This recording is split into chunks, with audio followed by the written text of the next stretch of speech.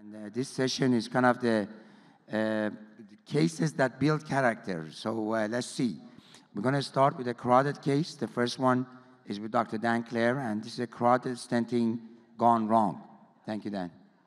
All right, so I should have said before, I really want to thank the organizers for including me in this meeting. It's been a good experience. I've actually, just in that session, learned a great deal. So I actually really appreciate being invited. These are my conflicts. I'm going to start out with a case, and I'm going to do this a little bit different carotid stent case. So I just ask your indulgence. So this was a 69-year-old woman who actually initially presented with left neck pain, but in further discussion, it was discovered that she'd actually been having intermittent episodes of left-sided amaurosis fugax and intermittent problems with speaking that she didn't really think were that important. And she got a CTA. And this is going kind of fast, but what you're going to notice is that the origin of her left common carotid is severely diseased. In fact, her carotid bifurcation doesn't really have tremendous disease in it. So she actually had a carotid duplex, which was not very dramatically abnormal. I tried to show this from a lateral viewpoint, and I wish I could stop this, but there's extensive disease at the origin right here. You'll see of this left common carotid artery. But there was a lot of concern about the origin, and again, I'm sorry I didn't bring a still image, but the origin of that left common carotid artery was severely diseased, and so we were concerned about potentially doing this from an antegrade approach and decided to do a carotid cut down and just do a retrograde carotid stent with TCAR, so we could actually drain off the debris when we were doing this. And this was, you can see the Wheatlander retractor in place, and you know, this is micropuncture access, and you can see we're in the lumen. Things look pretty good. We advance to an 035 wire, and we insert the sheath and do an angiogram through the sheath, and now you can see this. And this is like one of those things where you're just like, oh my God, what did I just do, and how am I going to fix this? And she's got calcification at her origin and problems with this. So the first thing I do in a situation like this is I want to make sure that I'm not in a dissection with the more distal end of what I have in place. So I pass a catheter over this and just do a quick injection into the aorta. And okay, I look at this and I'm thinking, okay, this looks pretty good. And do an aortogram. I don't see the origin of the common carotid here, so back the catheter up a little bit. Okay, now this still looks pretty good. Now on fluoroscopy, I'm not showing it, but that stain of contrast is still there in the dissection flap. But none of it's filling in, you know, either above or below my intervention. So we place a covered stent, extend it beyond the origin of the vessel, do this other retrograde injection. She wakes up, she's fine. She's neurologically intact. She has no issues in the hospital. Her incision heals.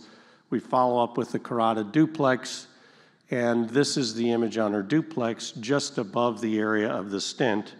And you can see she's got a dissection flap in the carotid, and you can see a dual channel carotid flow at this point. But neurologically, she's intact. We've maintained her on dual antiplatelet therapy, and I'm not sure we did the right thing here or not.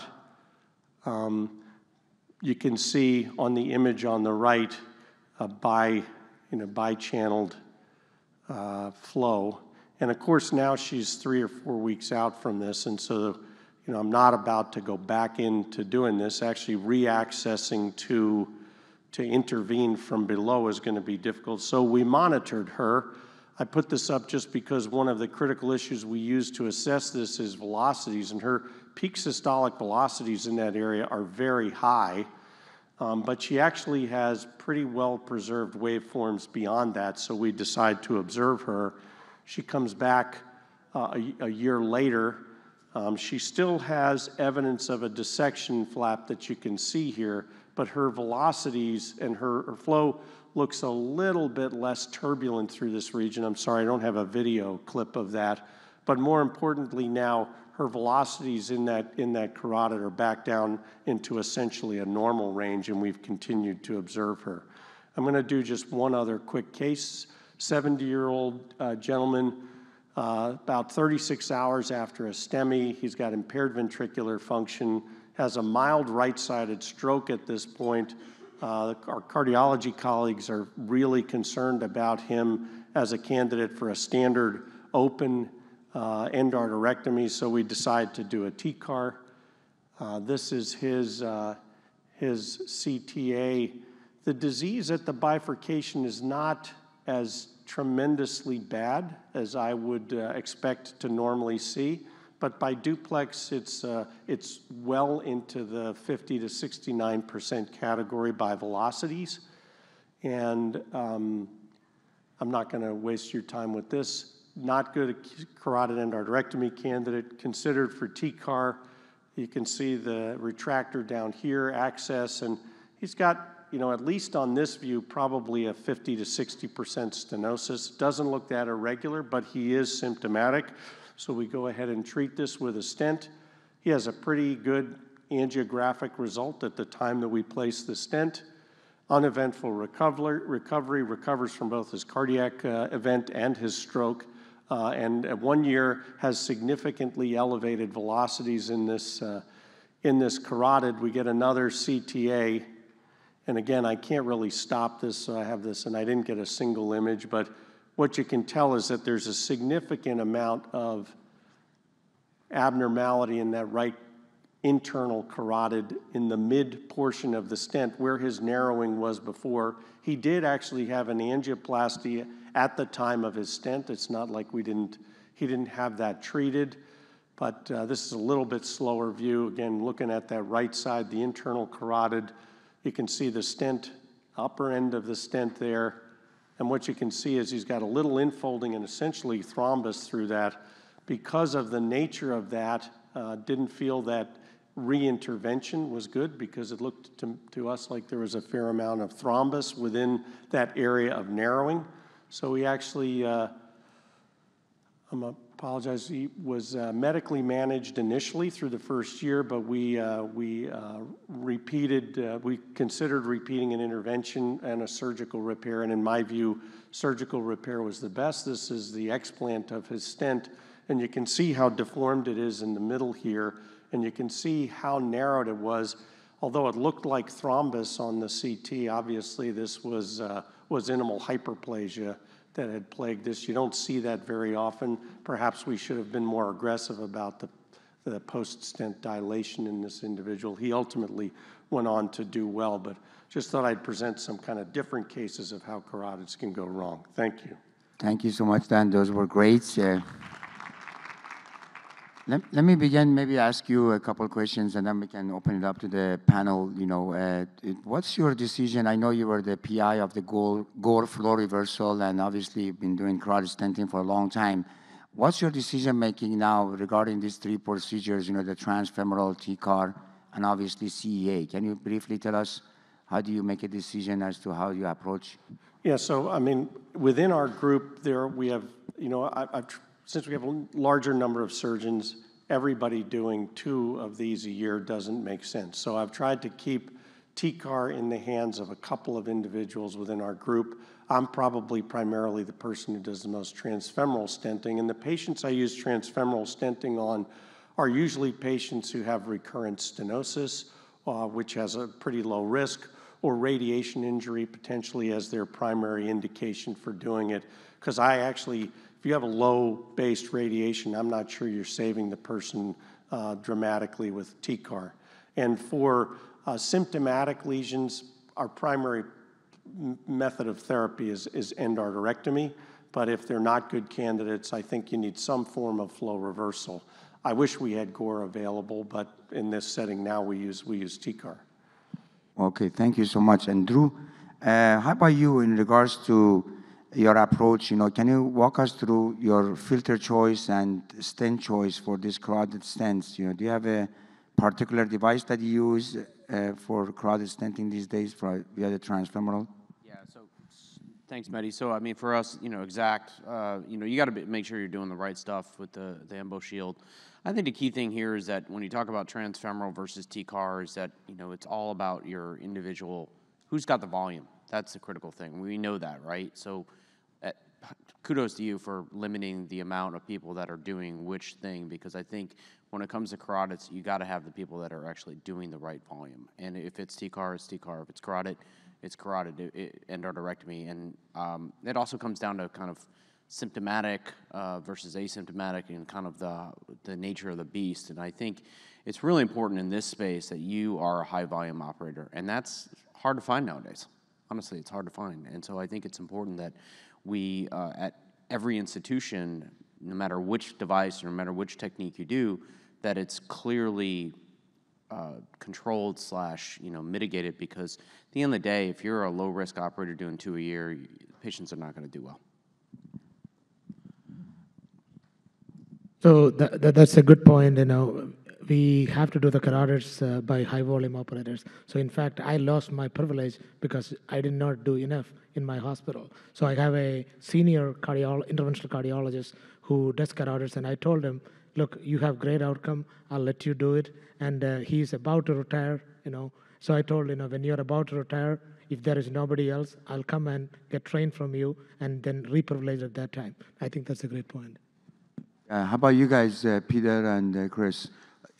Yeah, so we have the chance here. We're part of both CREST-2 on the stenting arm, as well as recently the InspireMD CGuard trial. And one of the things we implemented there was the same kind of multidisciplinary decision-making. Our vascular surgery, interventional cardiology, and neurointerventional teams all work together on it.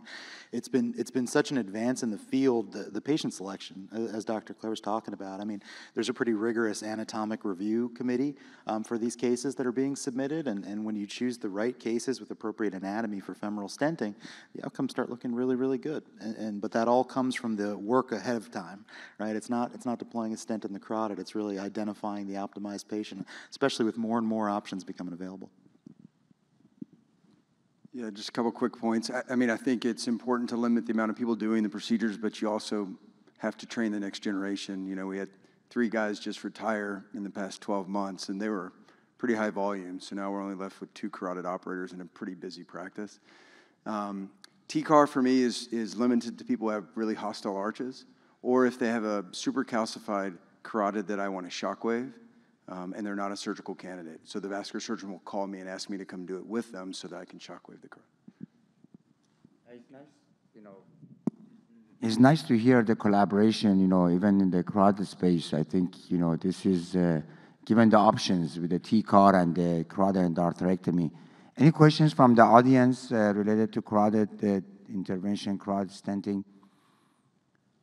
Yes. Can I ask you a question? What are the indications for common carotid stenting, in your opinion? Because many times the surgeons say they are not amenable for revascularization surgically. Yeah, that's a good question. I think if you're intervening, well, obviously symptomatic disease is an indication to do something. But if I'm doing an endarterectomy and based on duplex or CT, it looks to me like there's more than a 70% stenosis, which is what I consider hemodynamically significant. I'm going to consider approaching it. I will say it's pretty rare right now in my experience. It's probably 5 to 10% of patients who have that. Most of the disease is centered at the bifurcation. And I'll also extend my endarterectomy pretty proximally to be able to deal with proximal disease as well. You can get very low on the carotid surgically without extending your incision, without having to do a sternotomy, frankly. Yeah, technically, going back to that first case that you showed, those can be challenging, right? Because, you're not able to bring a sheet. So, typically we use guides, I mean, one option is what Dr. Clair did, to come retrograde. But the other option is that to use a guide, usually a headhunter or something like that, 8 French, and then, you're able to put a filter and try to have enough support so that you're able to place the stent at the ostium. But those osteal common carotids, they're calcified and they can be challenging sometimes, and You don't want to miss the ostium. So, Shop, I think you had a question.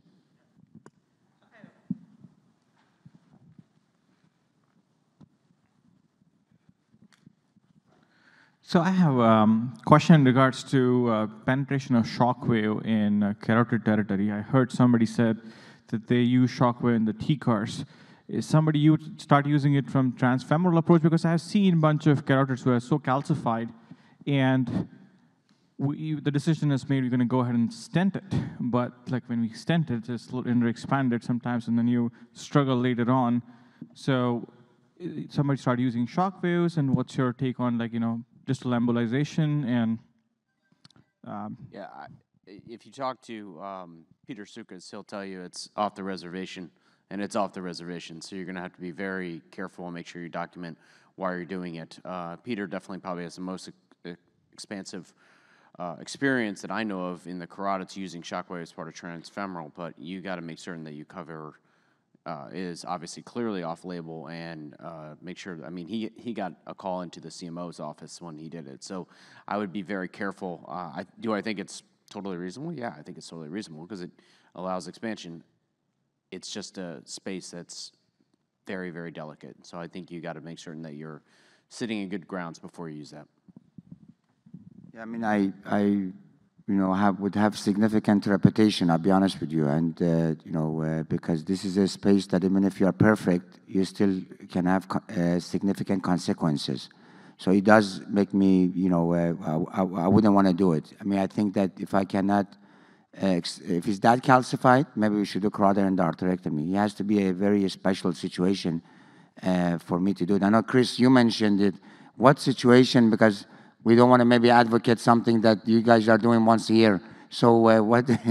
No, it's very specific for me. I never do it with transfemoral. It's only patients who need a carotid endart but can't get it because of surgical risk.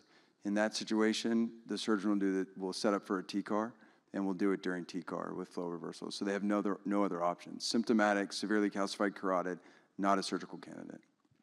And you have flow reversal, so that's the key. Reversal. You have flow reversal. So I think that, Dan, what do you think? Is that reasonable? I think that's probably the only group of patients, and I mean, I would imagine that's people with anatomic risks for surgery, including radiation therapy or prior surgery. Okay, wonderful. Well, thank you so much. I'm going to invite the next speaker. Unfortunately, Dr. Goodney's flight was canceled last night. He was exchanging emails with us and phones and text. So we're going to move on to the next presentation, common femoral artery intervention. I'm proud of with Dr. Dappa.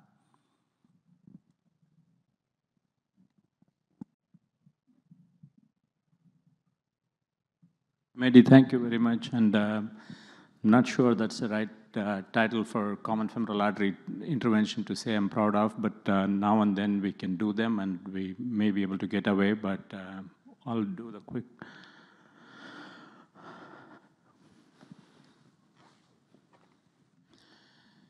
So I do have a speaker engagement with that, but that's my... What's unique about the common femoral artery, it's usually heavily calcified lesions. It can be challenging and technical success is lower. Patency rates for both short-term and long-term with endovascular has not been that great. Circumferential calcification increases the risk of flow-limiting dissection, and acute vessel recoil after angioplasty is very common. Stenting is not the best option due to risk of subexpansion, compression, malapposition, fractures. They are all in reality because acutely when you stent, everything looks good. Afterwards, it's trouble. But if somebody has a perforation rupture, then it's pretty okay. My previous mentor, Abu Rama, used to say, acutely take care of the situation. Later on, we'll see if we need to pull it out. But you do need to have a multidisciplinary approach and have the best options for the patient. Common femoral endarterectomy is always the standard of care. Surgery has some complications, but it's kind of reported from one Medicare registry only by Nguyen et al. However, it's a very low-risk procedure. Endovascular options are good for patients who are obese, high-risk patients for wound infection and comorbidities. Also, key thing is for junior fellows we teach is respect the profunda. As yesterday Mehdi was talking about, it's the God's bypass, or it's like the left main of the leg. Acute compromise, remember, can cause hip dysarticulation. That's a reality. You're not losing the leg at the below knee or anything like that, especially if you're doing this for a claudican. Be careful, especially if SFA is occluded or if profunda is the only patent artery, you can really cause harm to the patient. So how do you classify common femoral artery lesions? From cardiology side, we haven't done a good job to classify them, although we do a lot of this revascularization for TAVR procedures. We should come up with a good classification, but this is what I found in the vascular surgery journal. Type 1 is just diffuse disease, but may involve extrailiac artery.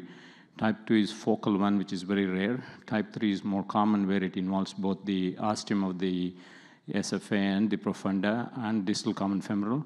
This is why when surgeons do the end atherectomy, they enter into the common profundoplasty and also leave a small patch into the SFA, which makes it easier later on. The type 4 is something that surgically, if there is a bypass from a ilio common femoral, these are the ones which we shouldn't be messing around with stents or revascularization. So one of the cases of direction atherectomy that we used in specific cases, patient was very high risk. The contralateral leg is already lost and heavily calcified. You could use a silver hawk, but I use it with IVUS guidance and make a couple of cuts and total of 5 passes. You can get some plaque. It doesn't mean anything by showing off what plaque we took. Everybody will get some plaque out. The key is to use a filter. Be careful with this because without a filter, if this plaque goes down, it can be troublesome. And be careful with the cuts in between. The tip of the device can get cut off. And post-balloon angioplasty, the results look good. As I mentioned, acutely these look good, but long-term you need to have a decent follow-up. This was done for just a poor wound healing, and I think it re-narrowed within 6 months, but hopefully as long as the wound is healing, we should be okay.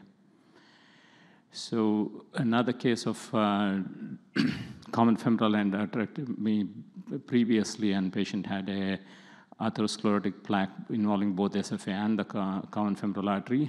A couple of cuts and still you have a little bit of dissection plane. Maybe it's at the patch, it's showing up like that, but it's not flow limiting.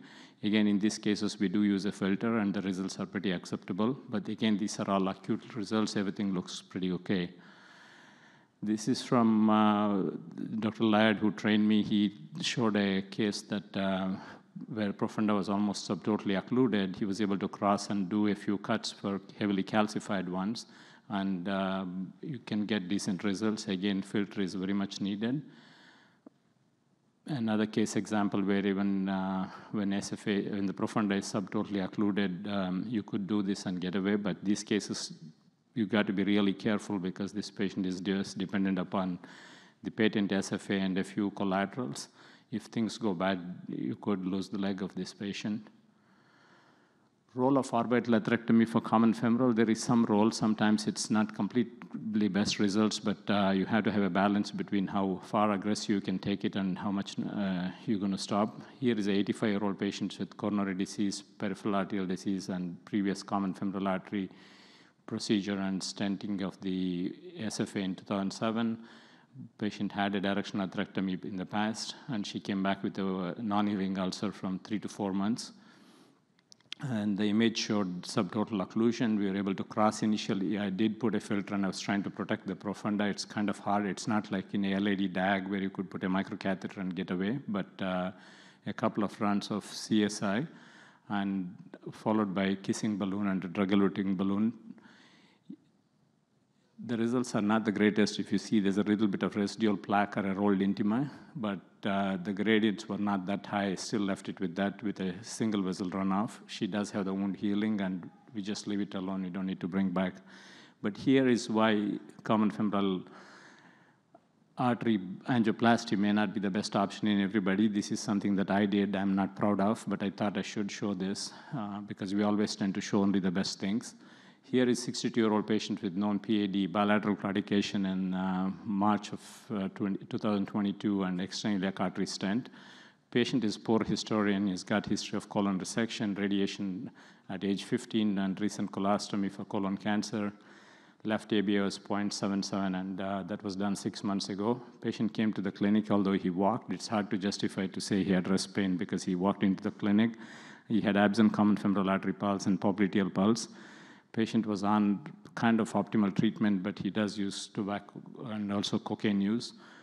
I brought him to the lab without much of pre-testing, which is kind of my mistake. I should have gotten a CT scan, all of these things before. But you can see that despite a recent balloon angioplasty, common iliac artery and external iliac artery was all occluded. And profunda is open, distal common femoral artery is open. So because of his previous radiation, I thought it may be high risk for surgery. We went from the contralateral side and ipsilateral. I had a small sheath, crossed the lesions, did an IVUS, heavily calcified plaque, did a 2 max with CSI, followed by drug-eluting shock wave and then a drug-eluting balloon. And then realigned both the common iliacs with covered stents with 2 VBXs and an external iliac artery left, one with a epic stent. You can see the results look okay, but if you look at it carefully, it's really not a good results what I got. Common femoral artery has more than 30% residual lesion. PK described this, one of the downfalls of common femoral artery is if you have a residual lesions more than 30%. Here it's almost 50% recoil, and if you see the common femoral artery smaller than the external iliac artery, smaller than SFA, smaller than profunda. So this patient came back with some abdominal pain when we got the CT scan. Actually, the whole common femoral artery to the external iliac artery, everything was occluded. He needed common femoral endarterectomy, which I thought he's high risk. Actually, it was not. They got it through, and my surgical colleagues were able to realign and restent the external iliac artery. So key thing to know is the data is very limited. Stenting also has some data, but this is one of the largest one that was published a couple of years ago during the COVID time. It's only balloon angioplasty, but it's still drug-eluting balloon angioplasty. It's still not as good as endarterectomy. The patency rates are low at both 1 year and 2 year due to all the reasons we mentioned, because of residual stenosis, because of the plaque and recoil. So in conclusion, common femoral artery for calcified lesions, maybe for high-risk patients, there's an alternate. You may need atherectomy and some drug-eluting balloon, but atherectomy is not needed in every case. Rare cases may need self-expanding stent, but long-term outcomes are not established, and even the self-expanding stents can crush. Choice of the device is case-based and operator-based. A large-scale prospective randomized study is really needed, and again, respect the common femoral artery and profunda, think twice, especially in a claudication before you treat the common femoral. Great, Dr. Dappa. Thank you so much. So many nice cases. We're going to start with the panel and start from Drew here. Let's agree that we made a decision to treat the common femoral artery. Walk me through the algorithm that you use in regards to your approach of one, whether you're going to use debulking or not, or plaque modification. And if you are, how do you decide which one? Thanks, Mehdi. So I do a lot of work in the common femoral. I do think it's potential to work on and get pretty good results depending upon what you're dealing with, and also depending upon who the patient is. It's got to be done in a multidisciplinary approach as well. And I think my algorithm is, it depends on how much calcium they have. I think it depends on where that calcium is. Is it posterior? Is it involving the profunda? I treat this like an LAD left main circ. Is it Medina 111? Are you going to get into the profunda? Or you're not? Do you need to do? What do you need to? You need to get good flow. You need to get a good outcome. So for me, sometimes if you have to, I'll take an 8 French crossover and do directional atherectomy with 2 wires with 2 filters, one in the profunda, one in the SFA. Being careful to make sure that and doing atherectomy on the profunda first, going more lateral, and then going to the SFA and go more medial, and then the middle, and then cutting very specifically. And Aravinda, I want to give you props for using IVUS. I think using IVUS for all this is going to be important because you really want to know where you're going. In the era of IVL, I think IVL, especially with big balloons, 7-8 millimeter balloons, really sizing well, and IVL has made it a lot easier without having to do directional atherectomy. And so for me, I'm using a lot of IVL with IVUS guidance, so I'm getting a 1-to-1 and then DCB after that.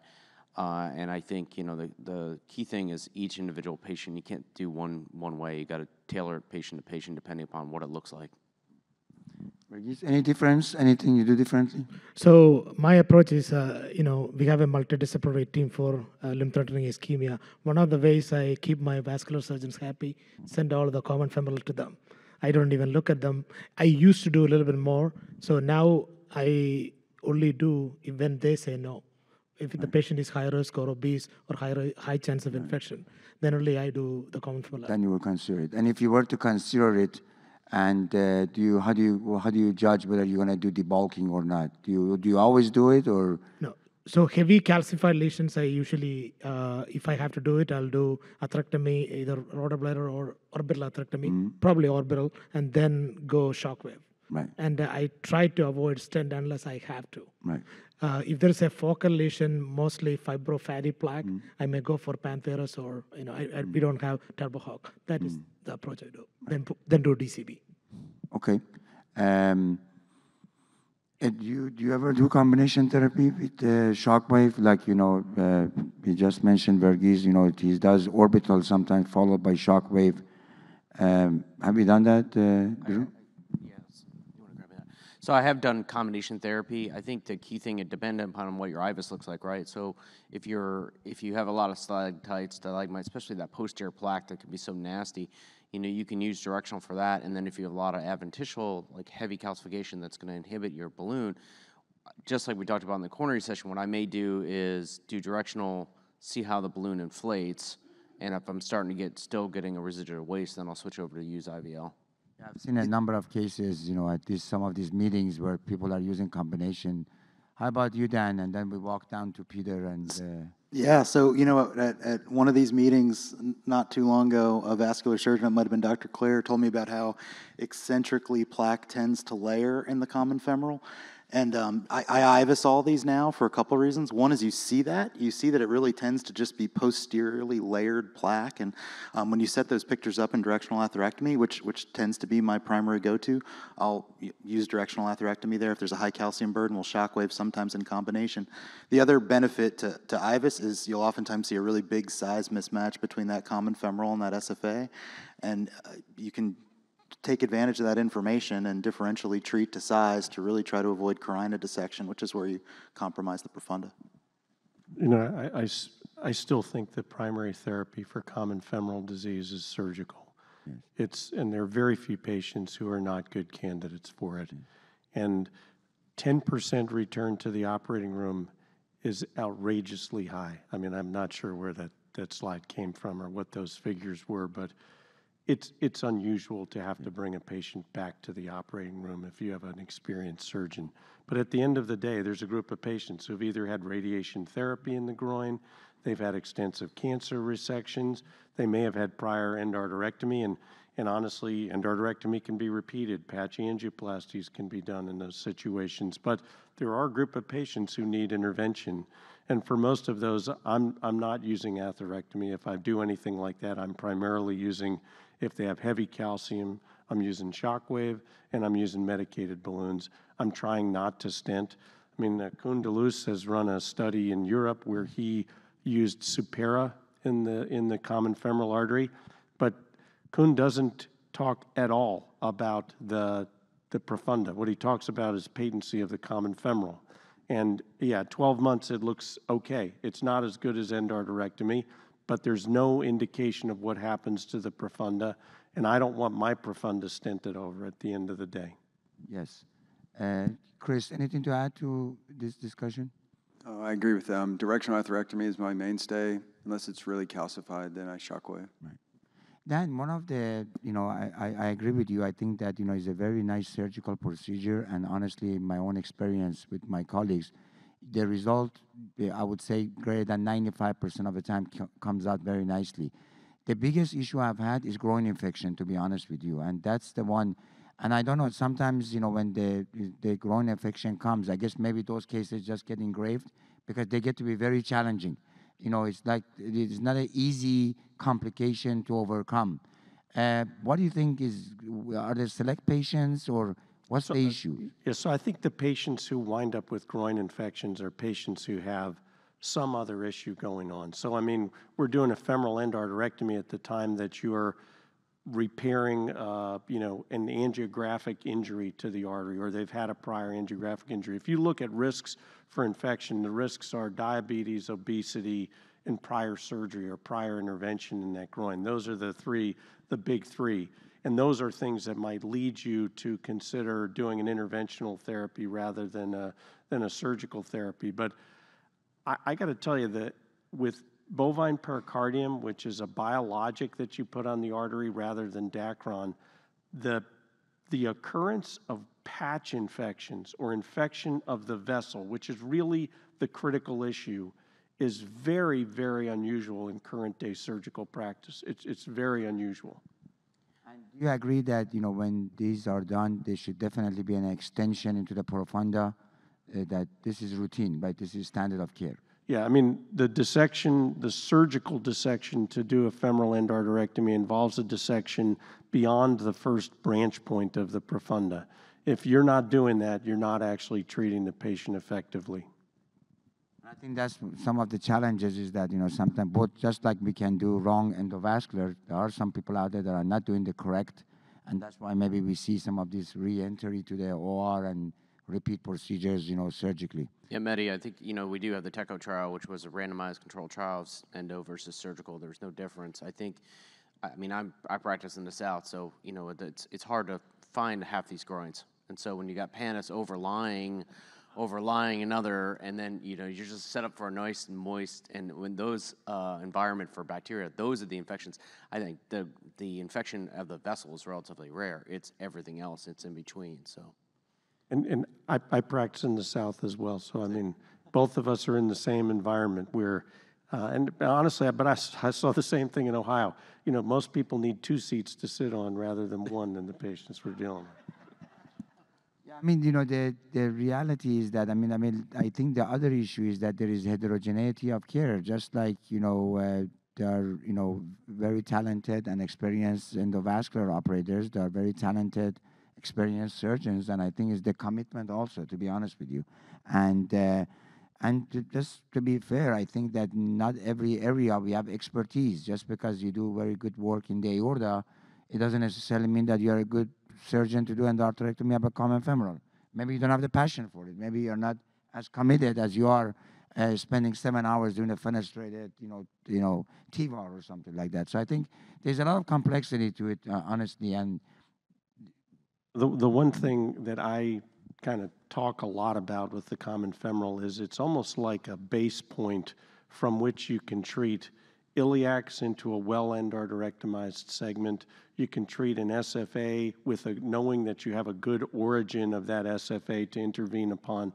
It's the one advantage, I think, of hybrid therapy is that if you can make that common femoral and its bifurcation branches healthy with an endarterectomy, you know, you can stent a long segment above it and know that it's going to do really well. And you can intervene on a long segment below it and feel very confident that you're going to have good inflow and it's not going to be as compromised potentially. You know, there are times where I'm doing a femoral endarterectomy because I want to do an intervention on an SFA and there's heavy disease at the origin of the SFA, and I don't want that to impair my ability to have a good outcome from an intervention. So I kind of use it as, you know, when we treat people with Marfan's who have aneurysmal disease, if you have a segment of the aorta that is grafted, you can put a stent graft into it and feel very confident that that stent graft is going to hold on to it and the segment that's, you know, grafted is not going to be problematic. I feel the same way about the common femoral artery. You can stent into it and you're not going to have an issue after that. So I just, you know, for me, it's still a very surgical spot. But again, there are patients who just for one reason or another are not good candidates for it. let me pick your brain on, you know, since we have a little of time. Is there additional risk if you have done an endarterectomy and now you want to, on top of that, do a fem-pop? Does that make it more complicated? Is there any issues with that? Or is it better, would that lean you to a hybrid approach of doing endo? Like, would that push you to do a hybrid, or you don't think there is much of an issue surgically? No, that's a great point. But I don't think it actually impacts you at all. And the reason is, if you've done an endarterectomy correctly, you've revascularized the profunda. And if you're having to do a fem-pop for one reason or another, you can actually just take the bypass graft off the profunda. You can do what's called a lateral approach to the profunda, and it's an easy approach. If they've had a good endarterectomy, it's a good inflow source.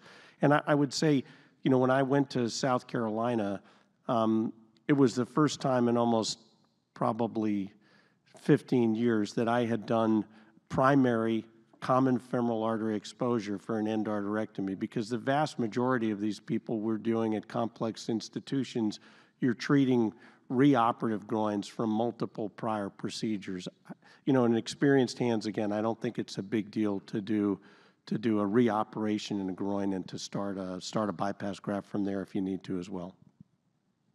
If the patient has had prior fem pop and now they need, you know, does that give it more difficulty? If there is a prior failed fem pop, 1, 2 fem pop from does that make your job harder, or is that also not that big of a deal if you have to do endart? I think anything that's been done to an artery, intervention or bypass grafting, makes the surgical approach more challenging because there's inflammation around it that wasn't there before. But frankly, if they have a PTFE graft in there that's occluded, in some ways that's kind of easy because it's like a handle you can pull the artery around with to do retraction, and you're going to take that off as you're going to remove that completely as part of what you're doing for the surgical bypass origin anyway. It does increase, reoperations increase infection risk. Absolutely. I have an endovascular question. How many people use an embolic protection device during CFA intervention? I usually don't do, but there are a lot of fellows, and I'm legally in a court of law, I'll be held accountable. That is a question I would like to pose the panel. I mean, I think remember, a court of law is all as per what is done in your region. That's what the basis will be. So it's whatever's done in your region. Sort of like ultrasound guided access. Like, is that what's done in your region? For me, directional atherectomy, 100% of the time I'm using embolic protection. If you don't think you're getting some emboli down there, and I think one of the biggest complaints or one of the biggest issues that happens with endo is you distal embolize and you start picking off distal vessels, and now we're getting into claudigans that become CLI patients, and that's when we do harm. Peter, any thoughts on this about embolic protection? I mean, Yeah, no, and I get to talk about it later when we talk about my worst atherectomy case. So in the IFU for DA, it talks about total occlusions, heavily calcified disease, and poor tibial runoff. Like Drew, I tend to use it effectively all the time, and the more you use it, the better you get at it. Yeah, I think it's a no-brainer, to be honest with you. If you're working on the common femoral and you're talking about calcium and putting atherectomy devices, you got to protect it because you're going to make your job much harder if you don't do it. So regardless of the court of law. Okay, let's move on. Our next case is Dr. Mac Ansari, and he's going to present this SFA CTO was a nightmare. Mac.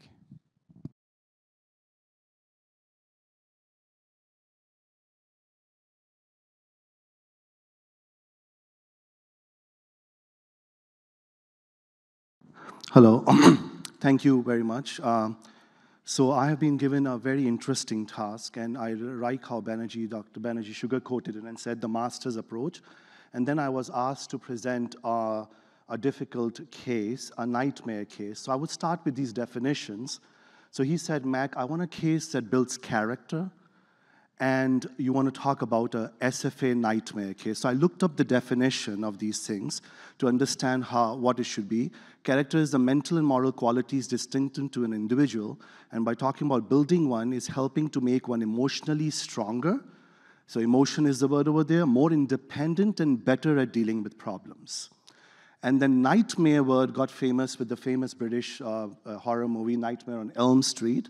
So whenever I have a difficult case at the university, I say the nightmare on the 4th Street, and a frightening and unpleasant dream or a terrifying experience, and how these are related, we'll go over this in the end. So now these cases, when we call about difficult cases, nobody would remember, right? So I'm going to quickly go over this one just to say, okay, 72-year-old Rutherford 5, completely occluded, flush occlusion, very calcified vessel. You went through it, you did the machete technique, you opened the patient, the vascular teams with the vascular surgeon sitting over there decided it's high risk, cannot get anesthesia. Okay, we went in, atherectomy, okay, should I do it? But this is a vascular surgeon asking me. At that time, the New York Times article was not there. So I said, okay, let's go ahead. We did the atherectomy because now apparently some people are claiming this causes CLI. Anyway, so we did the atherectomy, opened up the vessel, patient had no other thing, ballooned it. After ballooning also, we saw the micropulse, put the stent in, and patient did really, really well, complete revascularization of the foot, and it's done, but we don't remember these cases, right? These are the usual everyday kind of cases that we do. So the question is, does this case build character? We did a atherectomy, completely flushed occlusion on somebody that has wounds, which was high risk for surgery. And was it a nightmare? No, it was not a nightmare. And then you get into these situations. So what is the case? 62-year-old guy, acute on chronic issues, Rutherford 5, atherosclerosis of the lower extremity, with not only resting leg pain and ulceration, he has prior cancer of the bone, radiation therapy, chemotherapy, but couldn't get surgery done. High risk for surgery due to his comorbidities. How do we know that? We have a PAD Center of Excellence. We sit down together with our vascular surgeons. Every case goes to the vascular team, like the heart team, and I document it really well. And this is the case, okay, I'm trying to get this done. And of course, when I get into these cases, and when the surgeon says, I'm not going to take it to surgery, you have to do, most of the time it is the reason is the anesthesiologist. This, we are doing, the patient is awake, and we're trying to cross it in. And this is the kind of calcification we're dealing with. So forget about embolic protection device. I couldn't even get in a catheter to change a wire in. I couldn't even cross the wire. What am I supposed to do now? And I am coming from below as well. This is bidirectional access, trying to get into this. The guy does not want to lose his leg. Cutting and amputating his leg is his choice, and he says no to it. Patient is counseled, and he doesn't want to get that done. He wants his leg. He goes to golfing, and he wants to continue that. He had bone cancer, and through the cancer, he lived, and it was never done. So he said the vessel should be fixed. Then we're trying to cross again, and if you see I'm coming from below, my wire is there through the catheter. I'm coming from above. I'm trying to meet in between. And somehow I did cross from below that point. I did cross from above. I see multiple micro perforations over there, not into the intima, but more like connecting me to some of the venous structures. But I'm still within the zone of the vessel, and I checked it multiple directions, and I'm stuck over here. I called the vascular surgeon, and he said, no, Mac, high risk for surgery. You have to deal with it yourself. I trust you. That's like good consoling to do. It actually helps. So who do I vent out with? Unfortunately, to the fellow. I have to vent out with somebody, right? I cannot vent out to the nurses and staff. I'll be written up. So poor fellow is in my direct range. And this is the trouble I have. Absolutely, Dr. Shishehbor, this is a nightmare. Would you agree? So at this point, I'm remembering my grandmother. At this point, I'm remembering, I'm cursing the surgeon who left me with this case. So I'm trying to cross into it. I'm using the machete technique, and finally I felt I'm successful. I felt that thing where I was able to go through that membrane and make a pass through after initial approaches failed, and tried the rotatory motion of difficult wires helped, and then finally I was okay. I have something going through and through. Those are the collateral that I was able to get into, and now I have this connection, but I'm still stuck. This is what I call the dance of the calcium. Because what happens is, I like this habit when I see I cannot cross, I try to push into it to see if the calcium dances. Because what it tells me is I'm still within the vessel, and if I'm in the vessel, it's very helpful for me. But you see the severe disease and calcification in that part of the vessel, which is the common femoral and the SFA, like this should have been gone to surgery. Should I complain about my vascular surgeon?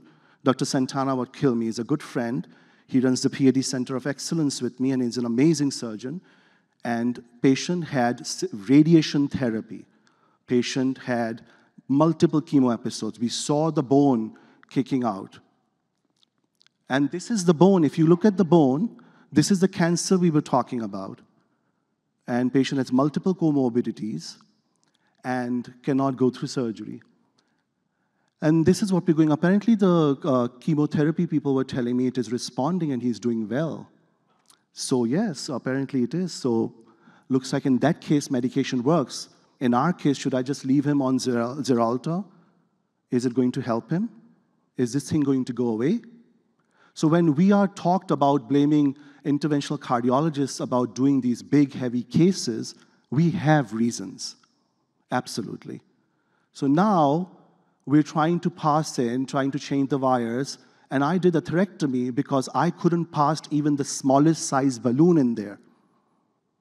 So after doing atherectomy, I made the connection from down below, and I connected the vessels to the 2-vessel flow down below. Actually 2.5 if you want to go with the Janali classification. I'm doing multiple balloonings, whatever I can get, whatever flow I can get down over there. I have some flow. I still have an issue over there, but I have to batch it up. Now, I do not also like to put in stents to stents. Is this a case you want to do the entire stent? No, I love DCB.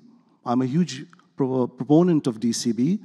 But did DCB also suffer, Dr. Shishehbor, when somebody put in an article, it's killing, and for all these years, the patients who did not get DCB because the hospitals took it away from the shelf saying that there is a publication that shows that, and now everybody is saying everything is right. So who's going to be responsible for the patients who did not get the DCB because of that article that was published by our journal without looking into details about it, right?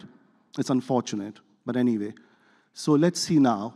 So then I went ahead with, after finishing my atherectomy, I have good flow going down. I'm still within the vessel. I don't see any major perforations and stuff. I still see the flow connecting down in different zones. Okay, that's fine. And I decided I'm going to do a combination.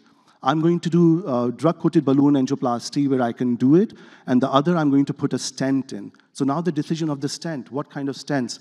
Because people say, criticize, you don't want to put in covered stents. You want to put in non-covered stent, you want to put in drug-eluting stents. Well, I did the DCB, but now I want to go for a covered stent because I see microperforations and connections with the venous structure over there. So I did Viabahn in the distal part, and I did DCB in the proximal part, thinking that in future, if its chemotherapy is better and if he ever goes to surgery, that common femoral can be correctly taken care of. Right now, we want to get 2-vessel flow down, and we get 2-vessel flow down. So this is our conclusion. Successful percutaneous intervention of a severely calcified and occluded long segment of an SFA via dual access approach, antegrade and retrograde coming down from pedal. The pedal vessels were completely fine. The patient had a 2-year follow-up. His cancer is doing much better. With atherectomy was used regular scoring balloon. Now people say for 1 year if you're achieved, it's a big thing. This is a 2-year follow-up we're talking about. He's an aspirin, PG-by-2s. I continue the PG-by-2s forever in these patients. Radiation was 1350, contrast was 220, procedure time 183 minutes.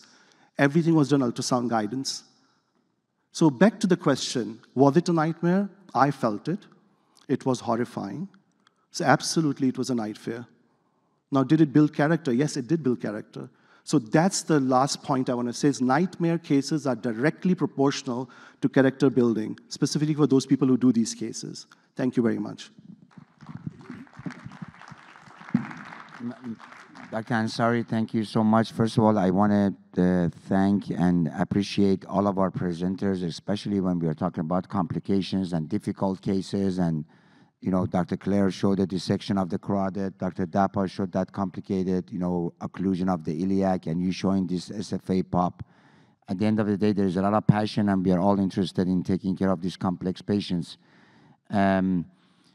I think there is, you know, I mean, I don't know, you know, there's a lot of discussion here about this article in New York Times, and I think we need to kind of maybe spend 5 minutes because there's a lot of emotions. You know, in this meeting, people have sideline jabbed at it, they have directly jabbed at it, they have discussed it. There is, I think maybe I spend 5-6 minutes, you know, and just get a sense of, and Drew, you've been very active in trying to get a, you know, a statement from the societies. What are your thoughts, your global overarching thoughts about what's right and your thoughts about the article? Yeah, Mehdi, that's you know, it's almost like Katsunos all over again, I think, in a lot of ways. And I think the challenge is, if you guys haven't seen this, last Sunday on the New York Times, on the front page was an article entitled, they came to say they're, you know, basically someone came to get their legs worked on an OBL, and many patients had amputations, and there's accusations about atherectomy increasing amputations and a variety of other things, and direct targeting of several physicians, including somebody who had an OBL and performed a number of procedures on an individual patient who eventually lost their leg. So I think the challenge is that we have as providers is to understand that we have very, very sick patients. If the patients have critical limb ischemia, limb-threatening ischemia, these are patients that, as we know from the best CLI trial, 33% are going to be dead at 3 years. So these are very, very sick patients. And the foundations of care, I think all of us, especially those with a medical background, are very focused on ensuring that your patient's on goal-directed medical therapy, right? And so we know that an antiplatelet agent, an angiotensin receptor blocker, ACE inhibitor, a statin, and smoking cessation not only improves morbidity and mortality, as we know from Aaron Armstrong's work, but also increases limbs and not losing limbs. And so I think it's really important to understand that the foundation is there. In terms of where things are going, and that's the imperative thing, and we have to do this in the setting of a multidisciplinary team. All these patients are very, very ill. They have bad outcomes, and we have to make sure that they're on goal-directed medical therapy, because who cares what their legs can do if they're dead? That's first and foremost. Number two, I kind of take the approach of PAD as 4 things, right? And I learned this from Heather Gornick at the Cleveland Clinic. It's PAD is prevention, protection, and then plumbing. And we got to talk about foot care and protection and working with a multidisciplinary team with our colleagues from podiatry, and then prevention of cardiovascular morbidity and mortality. And then for those patients that are symptomatic, going on for revascularization. And surgical and endo is a very complementary, not competitive option. And I think it's all about figuring out what's the best thing for your patient. Again, appropriateness is about the right procedure for the right patient at the right time. And understanding that for an individual side is important. As per the landscape, should things be done in ASC and OBL settings versus going in a hospital setting? Let's face it, our healthcare costs are driving up across the United States, and CMS has funded and pushed people to do procedures as an outpatient in OBLs and ASCs to save cost. I think it's very challenging if we don't have a system set up that basically says you have to report your outcomes, you have to have quality assurance, you have to make certain that we're doing things through registries to make certain that people are not only doing the right thing, but we are accountable for what we do. And I think it's really important that, again, we do the right thing for the right patient at the right time. Appropriate use criteria are important, that we work together in a team to make certain that all of our patients have the best outcomes. I was going to ask, Dr. Clair to comment about, and Peter, maybe after that you. One of the challenges, honestly, that I see from the field is that, CMS is not aligned with what we believe is the right thing to do. So when you don't reimburse DCB and you incentivize based on equipment that are not level 1. So level 1, multiple randomized trials showing efficacy doesn't get reimbursed, but yet other equipment that are useful, don't get me wrong, I use atherectomy, and we know that it's necessary for some lesions and some situations, but you get a significant reimbursement. So I feel like at the same time, as Drew said, we are encouraging people to open up these ASCs. This is because we save money because of the cost of doing this in the inpatient setting, in a hospital setting. So this is like unfair. It's like we are pushing people in the wrong path.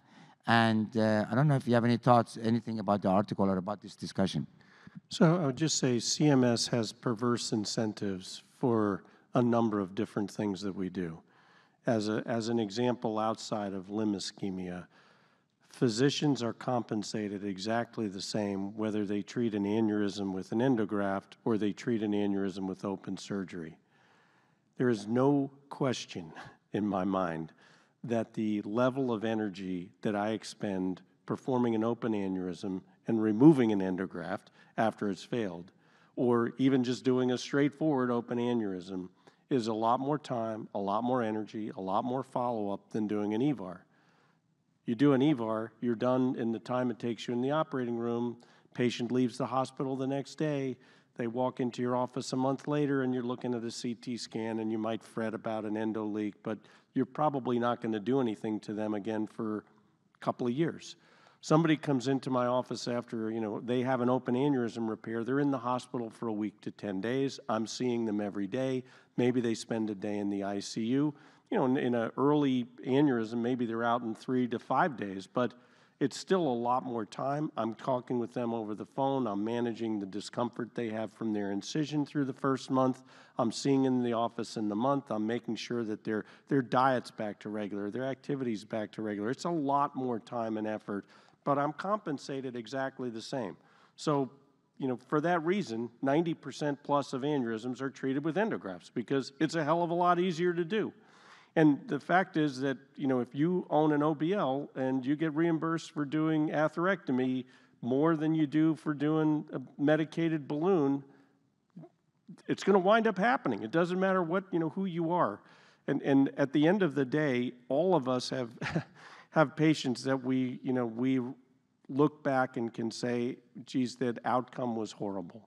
I mean, how many people in this room have been sued? Yeah, I mean, having been sued is like an affront on your person. And if you've ever been sued, any aspect of what you do in the care of that patient, if you took a vacation while the patient happened to be having their problem, can be brought up in court and is viewed by the jury in a very different light than you happen to not have taken a vacation for the last year. I think these articles, when they're written like this, they can highlight problems and bring out particular patients and create an environment where it looks outrageously bad. It's unfortunate that that's the way this comes across, but the bottom line is there has to be some improvement in what CMS does for compensation and reimbursement to physicians, because I personally believe it is driving. I mean, that article highlights what I think most of us know, is that in the outpatient setting, atherectomy has gone up incredibly high compared to the inpatient population treated. And it's not just because we're taking the atherectomy patients out of the hospitals to treat them. So Hey, maybe last comment, Peter, before we move on. I was just going to say, one of the most fascinating but terrible parts of this is that, the same week the whole country is reading about how therapies for PAD are being massively overused for profit. We're sitting here and we're watching talks about the lack of availability of care for patients. I mean, Dr. Bunty gave an incredible talk about the fact that highest risk patients don't have access to these therapies. We saw it in one of the talks that even in the most highly treated communities and neighborhoods, 58%, I think, was the number of patients are getting amputation without therapy. And we're talking about both of these things at the same time. And we've got to be cognizant as a field that when we're doing outreach to these vulnerable communities, now more than ever, the thought process going on in the world is going to be, well, are we overusing? The caveat to this, and something we need to work on as a field, is, so I sit on NCDR PCI, and we look at the coronary space. 99% of places that do PCI submit metrics to NCDR, and they're tracked because they need to for chest pain accreditations or for availability of services. We need to do better at that as well. Whether it's VQI or XLPAD or these registries, we really need to be submitting this data to keep track of these things. Yeah, I think we have to be united, and not try to fish in dirty water. And the reality is that when that article came, I went to New York Times and I did a search on amputation to see if they have had any articles about all the challenges that we've been talking about the last 3 days, all the things that Matt talks about, the disparities, the underserved, the tobacco bill, this, that, zero. But the news wants to sensationalize, and they want to sell. They want to sell the newspaper. And I think, and if we are not united, and we try, as some societies and others, take advantage of an article like this, and instead of unitedly actually advocate and educate our patients, it does hurt the field. It does hurt the patients. It does undermine us. The trust is gone. I mean, there are people that, I don't know, I'm hearing physicians telling me that their patients are coming now and saying that, are you going to use atherectomy on me or no, because I don't want to lose my leg. So I don't know, but there is a lot going on, and I hope it will just push us to be more united and work together. But just quick question, Mehdi, just science question, because there's a surgeon from Hopkins who actually puts that on Twitter. It's a science question, not the fact that the Michigan vascular surgeons, 4 of them, that have been attacking GRs forever, wake up 7 in the morning on a Sunday and put 12 treats right one after the other. I did not know vascular surgeons of Michigan wake up 7 in the morning and read New York Times. That's a different thing. But the question is, we saw the same thing in carotids and TAVR and renal stenting and all other collaborative things we saw that the question is on science, does atherectomy causes CLI? Because that's what they're talking about, and that's the question. Right. I mean, I think that, you know, at least based on the, you know, anyway, I know you're asking me a loaded question, but the bottom line is that we all use these devices. Our colleagues across different specialties, interventional radiologists, vascular surgeons, cardiologists, they use these technologies, and if you misabuse or misuse it, any technology, you can cause harm. So it's more the operator or the people that are using it or the right indication, the inappropriate patient, and so on and so forth. I don't think these devices have been approved by FDA. They have been studied, you know, whether you, in whatever requirement that the FDA requires them to get approval. So it's not like we're making things up in the back table and we're putting it in patients. So anyway, I think this is going to be a 6-hour discussion, but I just wanted, because this is keep coming up, and there are some people maybe in the audience that are not aware of the article. So with that, I'm going to move to your case, and how appropriate. Yeah. My worst atherectomy case. So Peter, you know, really good luck, buddy. Comfortable setup for this talk, Mehdi. So thank you very much. So my name is Peter Monteleone. I'm here in Austin. So I direct our cath labs locally for Ascension Seton and our research program at the University of Texas. I'm not from Texas. I was born in New York. Most of my training was in Cleveland and Boston. When I came here, I learned a term, which I'm going to introduce as a parting gift to everyone from Austin, which is the term goat rope. And so what is a goat rope? So a goat rope is when a bunch of cowboys are trying to get better at lassoing in general. So they put 20 goats in an area with a bunch of cowboys, and there's ropes flying everywhere and goats flying everywhere. And in a lot of places in Texas, Matt might have heard this, we'll use this to refer to these cases that are just chaos and bad things keep happening and they keep going on and it takes twice as long as it should, and you'll refer to it as a goat rope. So this is going to be my goat rope. So these are my disclosures here. I personally, you know, I've never gotten an atherectomy device stuck myself. I've tried to get 2 out. I've got 1 out, but those weren't mine.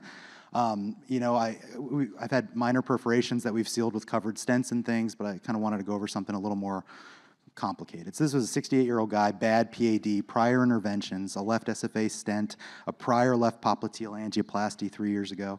Came in a couple years ago at this point now with CLTI with a non-healing left heel ulceration, and also really bad, getting worse pain.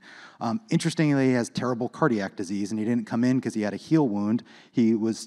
We got called by his heart failure doctor because they were thinking about putting a CardioMEMS in, and then he told them he had a big heel on his wound. They certainly didn't want to put an implantable, but this also brought it to everyone's attention. And so we had non-invasive imaging in advance, but it showed us what we found. So his aortoiliac system was okay, his SFA was occluded, that stent was occluded. There was really no flow collateralizing from the SFA down. You could see a little bit of hazy flow in the tibials coming when you shot higher from the iliacs, allowing profunda collateralization to show you things. But the stent was gone, and so that arrow is just pointing at the stent, which doesn't project very well, but right at the level of the stent, we had a complete occlusion, and you just couldn't see much else. But this was a guy with a terrible wound. This was a guy who no one wanted to take for surgery if he even had outflow, and this was someone who was developing progressive rest pain. So we put a sheath up and over, and the thought was, well, let's get a wire down. Let's see if we can get across. Let's see if we can see that kind of tibial reconstitution. And that glide wire went easily, in fact, too easily, concerningly easily, right? And so the glide wire crossed, but then the glide wire kind of stopped at the P1 segment, and there was a little bit of a lake of contrast there, so we chased with a microcatheter. We took a picture beyond the stent occlusion, and we saw this picture. So this is kind of P1 to P3, and it was behaving on the wire like it was calcium and exophytic terrible calcium, but there was also a chance it was thrombus, including thrombus that we just pushed down. Hard to tell what all that was. And so, you know, the question becomes, is it clot, is it thrombus? This is what it looked like before we did anything to it. So there's certainly just dense, tubular, bad calcium in that area, which is below that stent that was thrombotically occluded, and now we couldn't put a wire through it easily.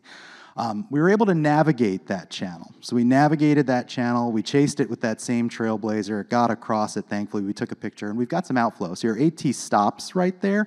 The PT was coming down with a direct distal injection to the level of the heel. So we thought if we can get this inflow through P3 fixed, we'd be in good shape. But the question becomes what to do next. And we were in this world where there was a bunch of calcium, we were in this world where there was a bunch of thrombus, and so as we were kind of deciding what to do, we did want to get embolic protection for the reasons kind of discussed earlier, for both thrombus or calcium when we worked on it, especially in the setting of limited one-vessel runoff. So hits all those buttons. So we deployed a spider down, a little kind of mini trick. You know, the spider, the hoop is what's occlusive and covering your territory. So we left, to cover as much as possible, we left the spider kind of right above the trifurcation. So that basket was really protecting what we had of that remnant AT and its collaterals as well as the PT. So the short summary is we had a stent that we didn't know how long it was down, but a wire flew through it, so we assumed some large portion of it was thrombus. We had dense popliteal calcification. We managed to get a spider. This was a few years ago, so this was a world before Shockwave. This was a world before Rotarex. I didn't have Jetstream. When we think about Jetstream, sometimes when we think about kind of mixed clot plus calcium, at this point, a few years ago, I wasn't IVUSing as much, whether there'd be value to that or not, but we kind of had the tools that we had. So thrombus is terrifying, right? Thrombus embolizes distally. Organized thrombus that didn't happen yesterday is even worse. But so the thought was, let's try to deal with the thrombus. So we had a wire down, we had a spider down, we put a Cat7 down through that SFA stent, trying to debulk thrombus, and it did almost nothing. So now we still had no flow going through that SFA stent. We still couldn't see anything kind of antegrade through that area. It just looked the same as it looked before. And so we're battling through ideas. Did we just do nothing? Did we push some thrombus down distally, but we still had no outflow because there's no collaterals getting down there? Did we embolize into our spider? Did it manage to find clot getting its way through that eccentric calcium? We thought about, do we just drip TPA at this point to try and clear things up? But there was so much distal disease, and we had this filter, and it was like, well, let's think about this. We did a little low undersized angioplasty with a 2040 nanocross for a couple reasons. One, I really wanted to be able to penumbra all the way down in case there was thrombus kind of sitting in the spider itself, and I couldn't get the penumbra down at this point. Two, we think maybe we'd get some outflow, and at least we'd get a picture and we could see what's going on.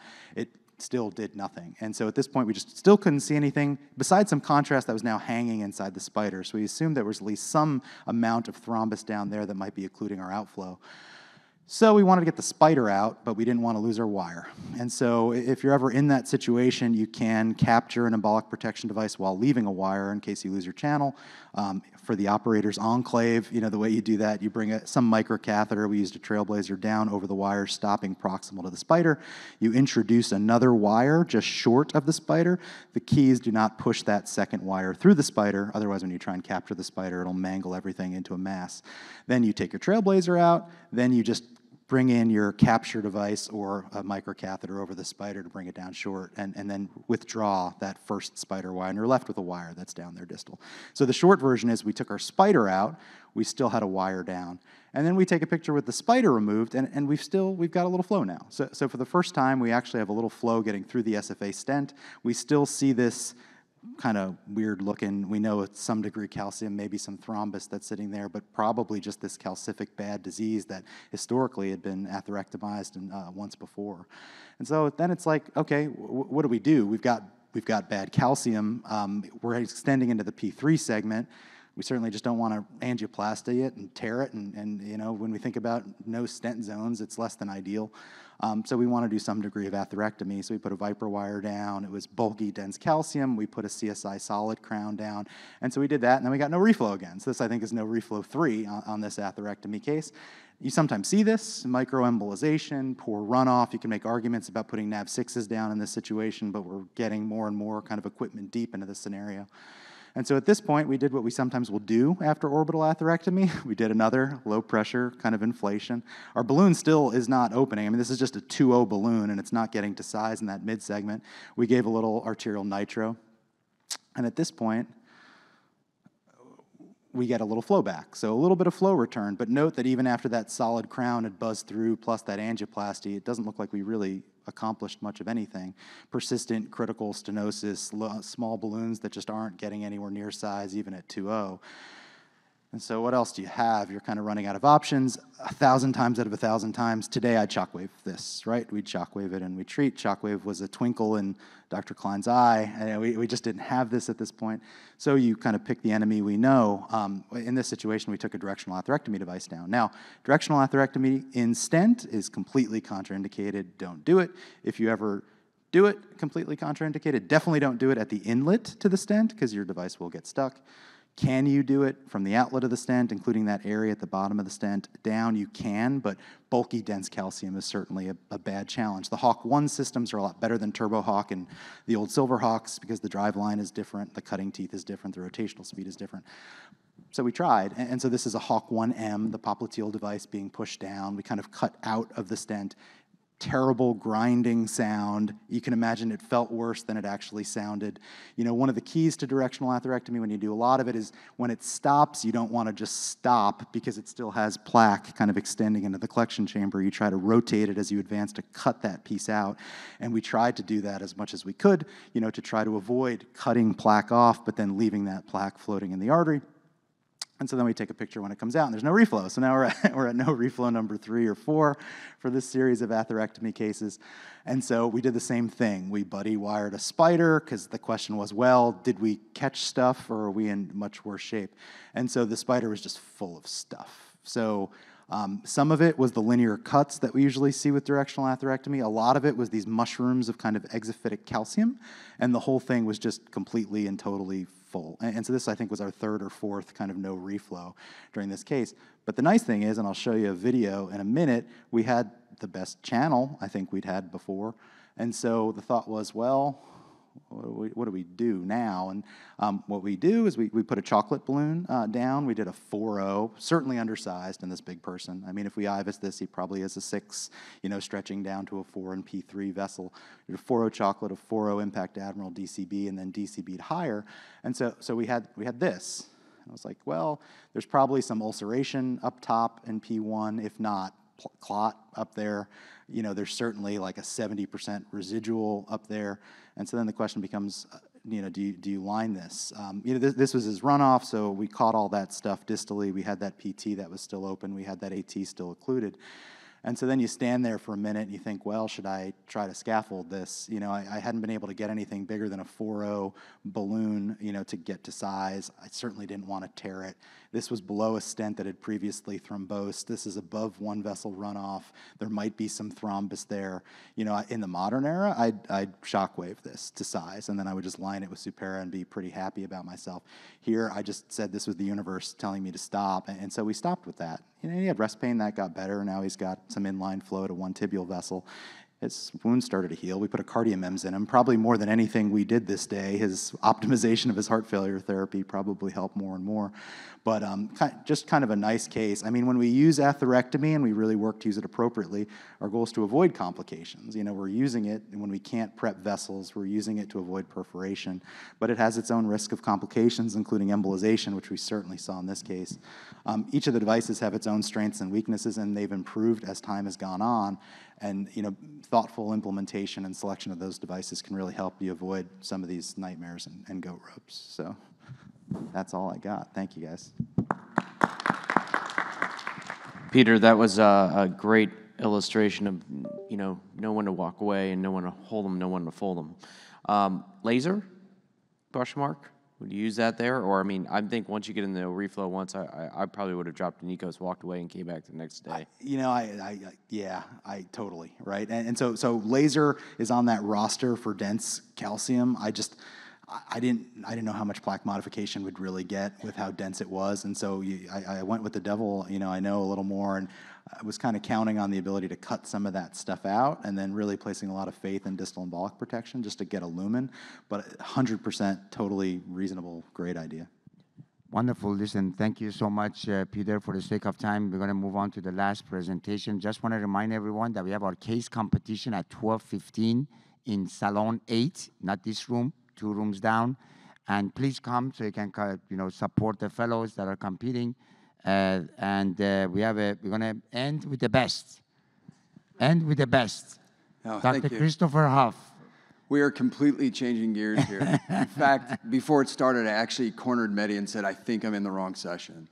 So we are going to move and talk about chronic venous disease, which is near and dear to my heart. He asked me to present a case I'm proud of. I'm proud of all of them. You know, they're really hard cases. And so anytime we're successful, I'm proud. It's like trying to pick your favorite kid. It may vary by day. So this was a more recent one, which is why I chose to go with it. No relevant disclosures for this case.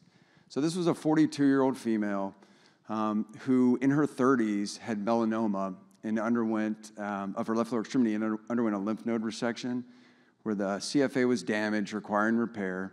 About a year later, she developed an extensive left iliofemoral DVT.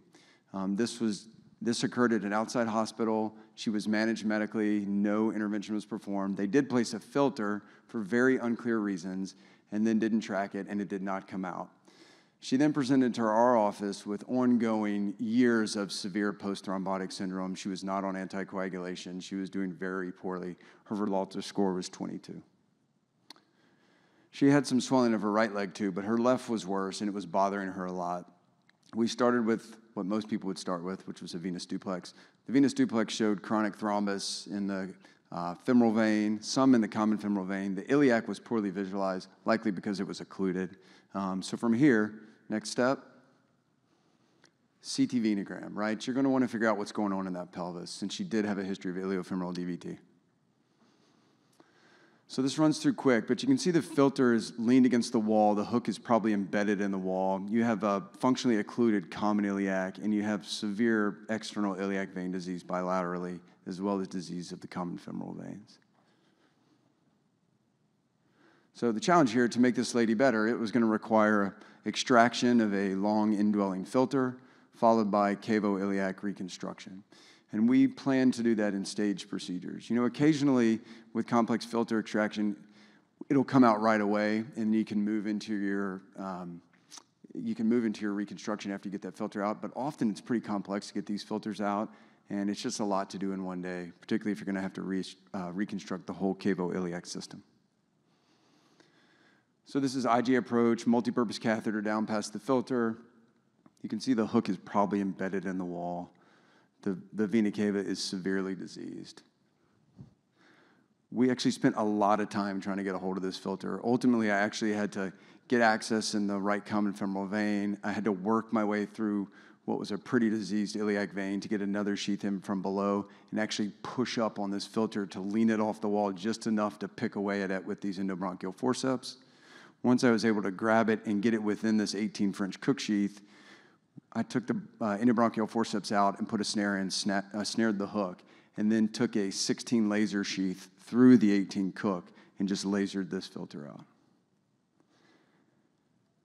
Now what you're left with is a really, really diseased IVC with scarring and chronic thrombus. But we stuck with our plan. This took a while, and even though it's difficult to walk away from this without doing something, we felt that we could wait at least a week before reconstruction, and we kept her on anticoagulation, and she did okay. So she came back for the cavoiliac reconstruction, and if you heard my talk earlier this week, I am a huge fan of general anesthesia for these cases. These are long, these are difficult, they really hurt the patient because these veins are very diseased. So that was our plan. Put the patient under general anesthesia, avoid discomfort. It's very nice to have two teams working on these cases, 2 docs and 2 techs, if you can have it, because it's a lot of work.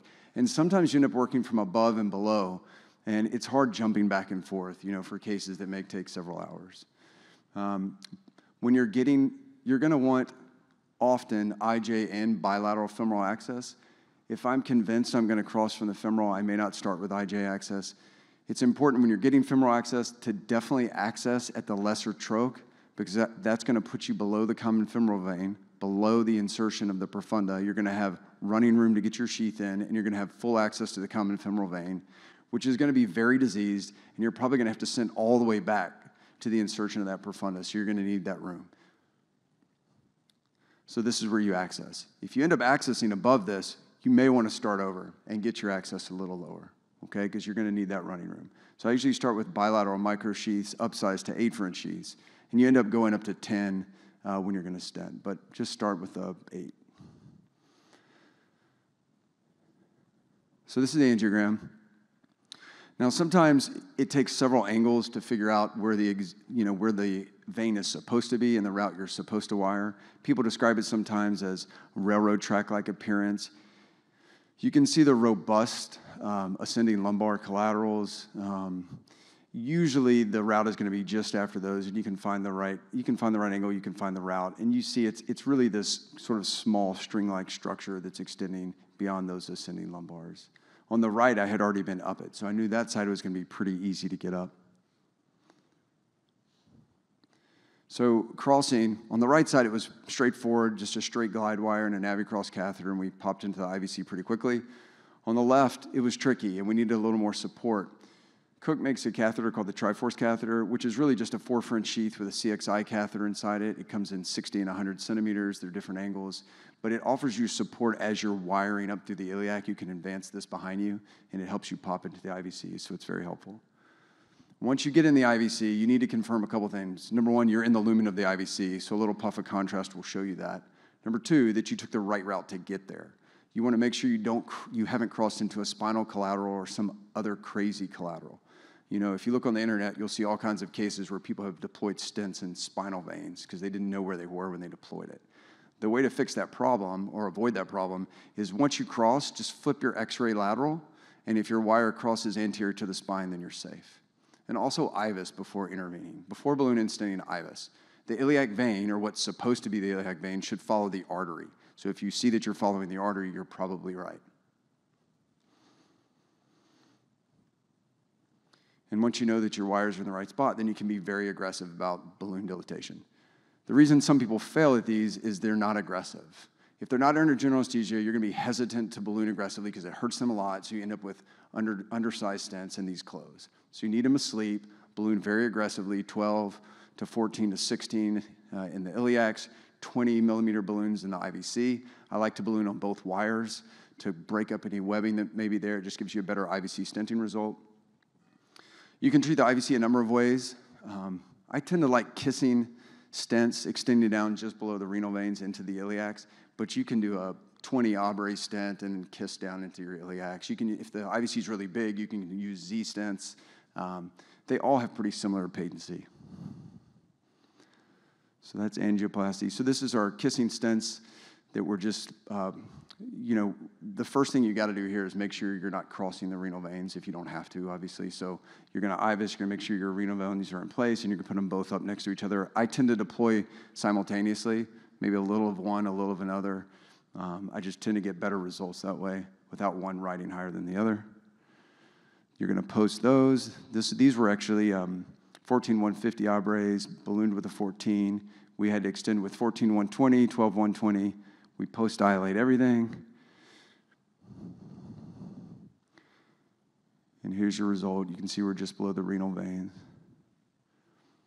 The trickiest part tends to be on the back end, landing it in the healthiest portion of the common femoral vein. And that takes IVUS to figure out where that is and make sure you don't jail the profunda.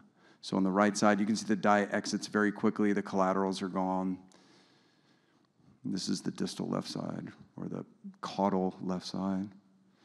And this is IVUS. And what you'll see in the IVC when you do kissing stents is a deformation of the stents, and they should be equivalent. One shouldn't be overpowering the other. And then you want to just look at your distal landing zone, make sure you land in a decent part of the vessel. And if we let this play through, you'll see that.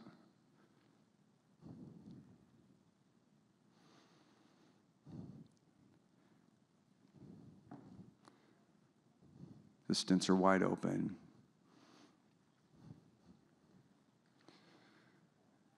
And they both land in good spots. So post-procedure care, I tend to give them Lovenox in the lab, 1 mg per kg. They got loaded with Plavix pre-procedure, so I continue them on 75.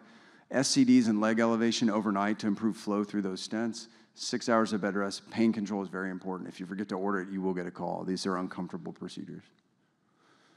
Home the following morning with adequate compression. I like to do low molecular weight heparin for 2 weeks before transitioning to orals. I just think it has an anti-inflammatory component, and these people are pretty inflamed after you work on them. Tend to have better results with doing that.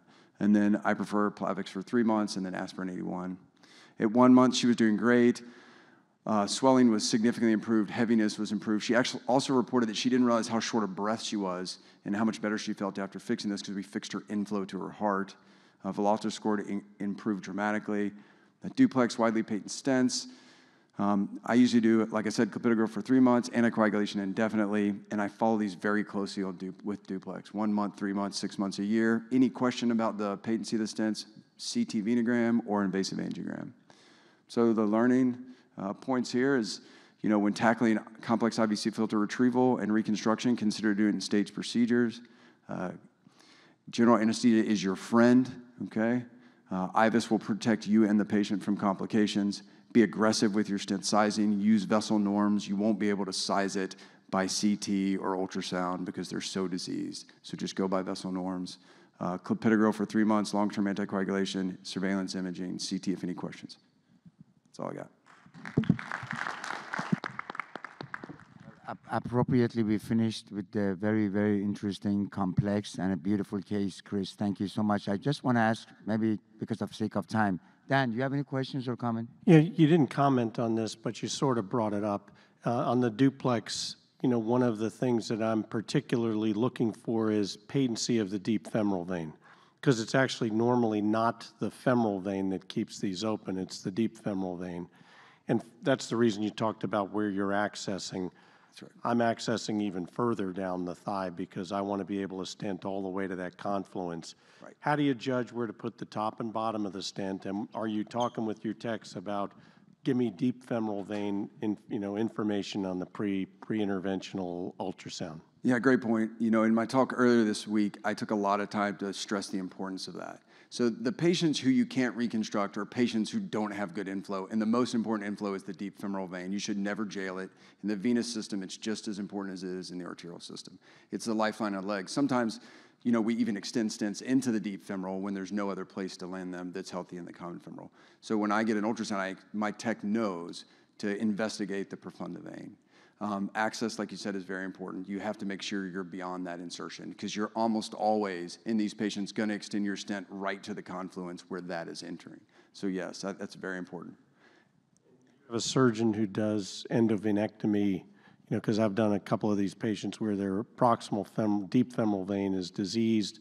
You can actually do essentially an endovenectomy instead of an endarterectomy of that, and then use that as your inflow. Usually that's combined with an arteriovenous fistula too. We don't have someone who can do that. I know it's done. I know it yields good results, but we don't have it. And it may be a good thing to have a surgeon like you if we have those cases that we end up turning down because we don't have good inflow. You asked me how I know where to land my distal stent. So usually, I mean, by IVUS, I can see where the profunda is coming in, but another nice trick is just to inflate a balloon just above the distal external iliac or in the common femoral, inject some dye in your sheath, and you'll see reflux down the profunda so you know exactly where it is. Thank you very much. I want to just thank all of our panelists and the audience. You know, it's been a fantastic CVI, and we have learned so much. I have learned so much. We're looking forward to next year.